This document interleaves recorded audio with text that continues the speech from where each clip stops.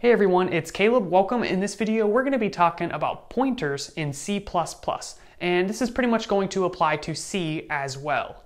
So if you're brand new to this subject, it can be a little bit complicated, so make sure you pay attention, and I'll try to give you some good tips along the way. Or should I say pointers?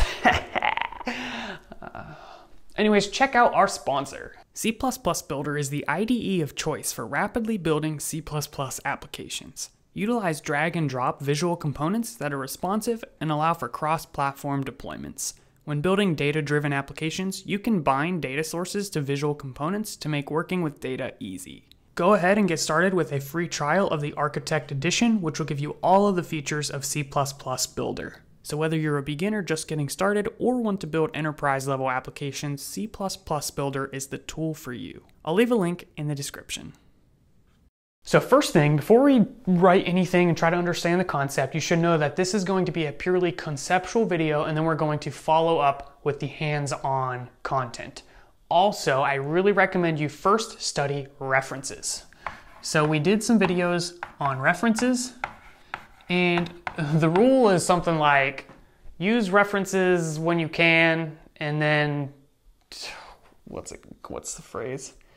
Use pointers if you have to, or something like that. Basically, when you're in doubt, go for references, and if for some reason you can't do what you're trying to do with references, but you can do it with a pointer, then you should consider pointers. Don't just jump in and be like, oh yeah, I'm in C++, I gotta use pointers, it's gonna make me cool and get jobs. No, it doesn't really work that way. In fact, pointers are usually avoided unless they are necessary.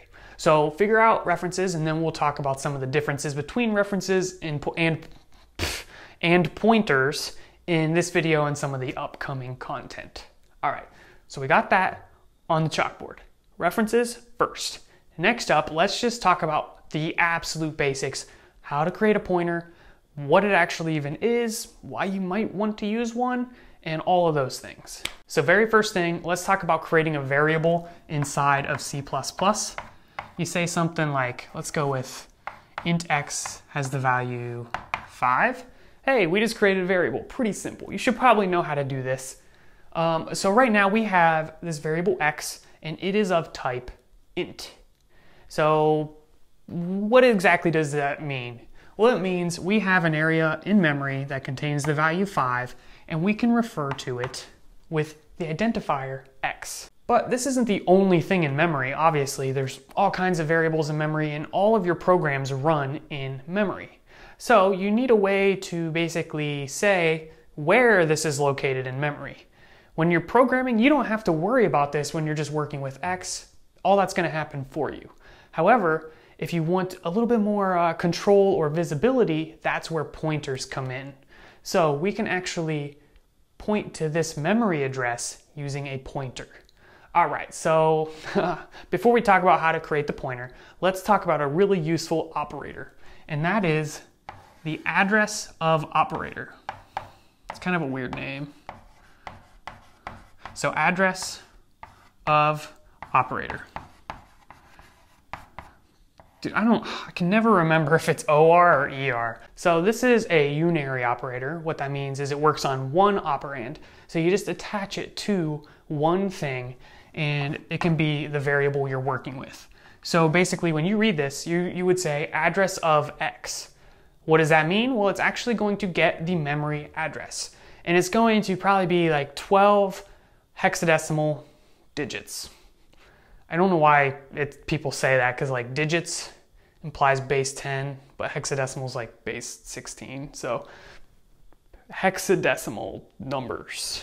So you're gonna probably have 12 of those, so it might look something like this. I'm just making this up, so these numbers aren't significant.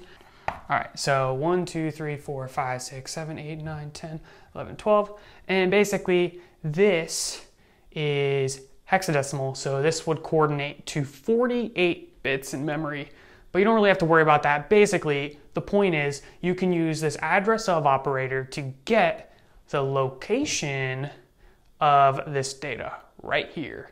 And you don't just want to print that out. I mean, you could just, say cout, like so. You could output that to the console, but you might want to save that and use it later in your code. And that, my friends, is where the pointer comes in.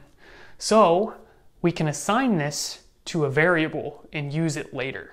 So what in the world is that going to look like? Well, it's going to look like this. We are going to say int, and then to say that this is a pointer, you use the asterisk and then give it a name. So for example, y, and then you assign it the address of x in this case. So this is the syntax to create a pointer of type int. So it's not an integer, it's an integer pointer. These are two separate types in C++.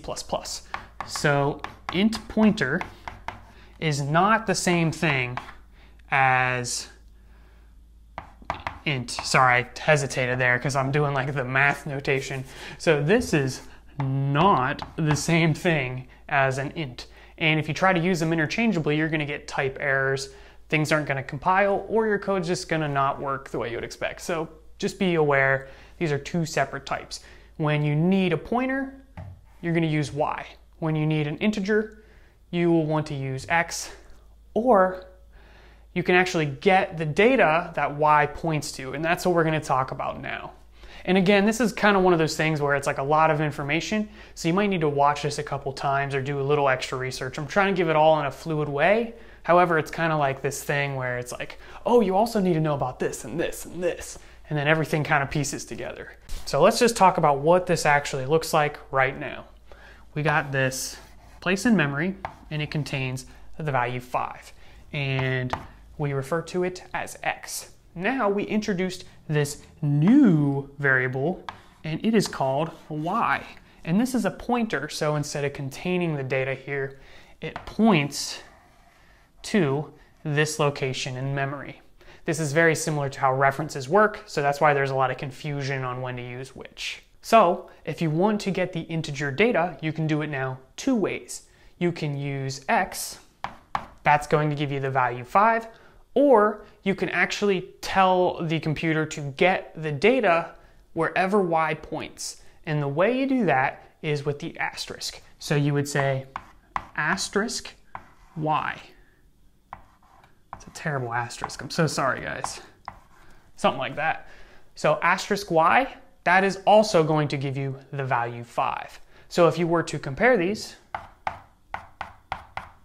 x being equal to asterisk of y, this should evaluate to true.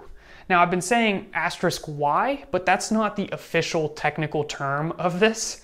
This is called the dereferencing operator. So we are dereferencing y to get the value that it points at.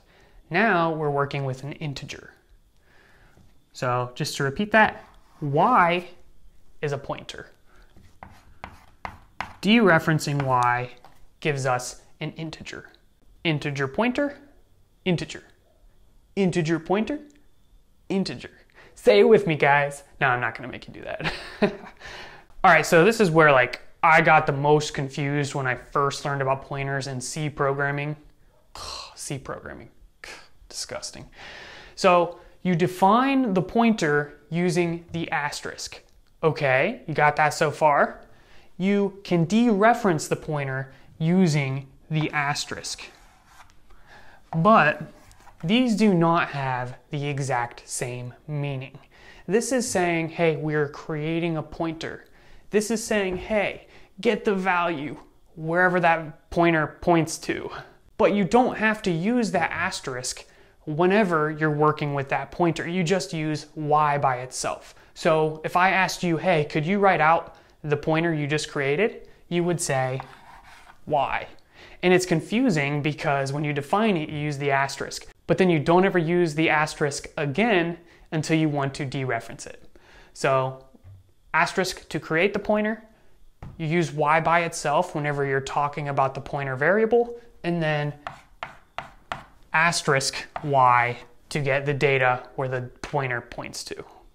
It's crazy. All right, why? Why would you want to do any of this stuff? Well, again, use references first because you can do a lot of this stuff with references. However, let's just for a second assume you had to use pointers. Maybe you're using C programming or you're in school and they're making you use pointers for some reason. Well, in that situation, you can basically create two ways of working with the same data. To draw what I just had, this contained the value 5, and you can refer to this data with x or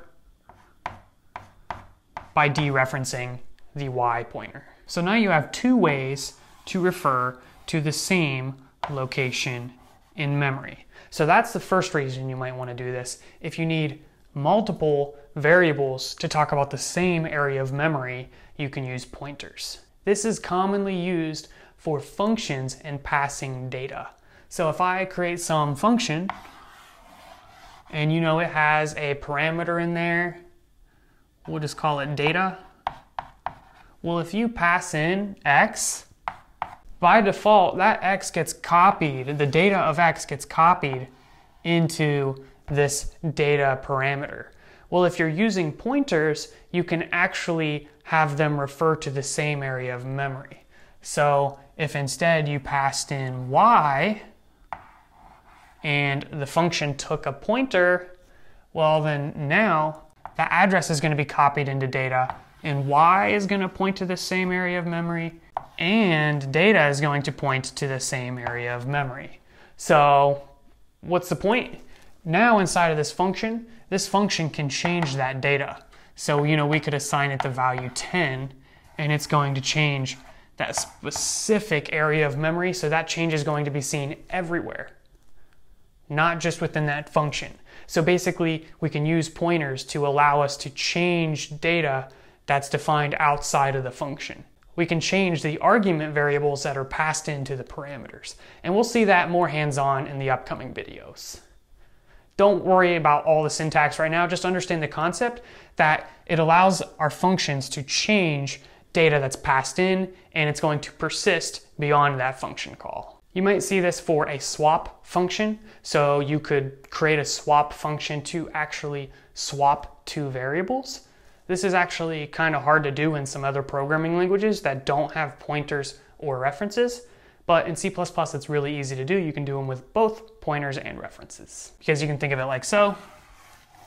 If we have some function swap, and it takes an input A and an input B, and it swaps the data, well, in order for that change to be seen over here, it kind of looks like a smiley face or like the Amazon logo. In order for those changes to be seen after the function call, that data that's passed in needs to be able to be changed. And again, that can be done with pointers and references. So anytime you're working with dynamic memory, where you have to allocate memory yourself, you're going to be using pointers. So in C++, when you see the new keyword, that is dynamic memory allocation, and it's going to return a pointer. And you use that pointer to refer to that area of memory. Don't do this unless you have to, and if you do have to do dynamic memory, there's smart pointers which will kind of abstract away the memory management aspect of this, so you can study into smart pointers and the different types. Inside of other programming languages, C#, Java, you will see the new keyword quite often. In C++, you don't want to use the new keyword unless you absolutely have to. In fact, when you create an object in C++, by default, you don't want to use the new keyword. So if you're creating a user object, it's just going to look like this. User U. You're not going to do something like this. This is what you would see in Java as an example. But in C++, this new keyword here is going to put this data on the heap memory, and you're going to have to later free this memory, and you're going to have to worry about that. So don't do that unless you absolutely have to for some reason, such as if you need this to extend beyond the scope it's defined in. But we're really getting into the weeds here, so let's not worry about that right now. So I think that's going to conclude my introduction to pointers. Check out the next video because we're going to get hands-on with it. And if you're looking for a little bit of extra study, I suggest you look up differences between references and pointers. So we talked about references, we talked about pointers. Now you just need to figure out when you want to use which. And again, just to repeat myself for like the 5th time, use references unless you absolutely have to use a pointer for something. But most of the time that's not going to be necessary. For example, I did a 10-hour C++ series here on YouTube and everyone was so upset because I didn't get into pointers. It's because I had absolutely no need for the pointers in the introductory course. Yeah, maybe you should have taught them just for practice, but everyone jumps into C++ wanting to use pointers. But you don't actually need to use pointers for all that much. So stick to references unless you have to use pointers. Thank you guys. Please be sure to subscribe. Smash that sub button. Slap it. All right. I'm tired of talking about pointers, so bye.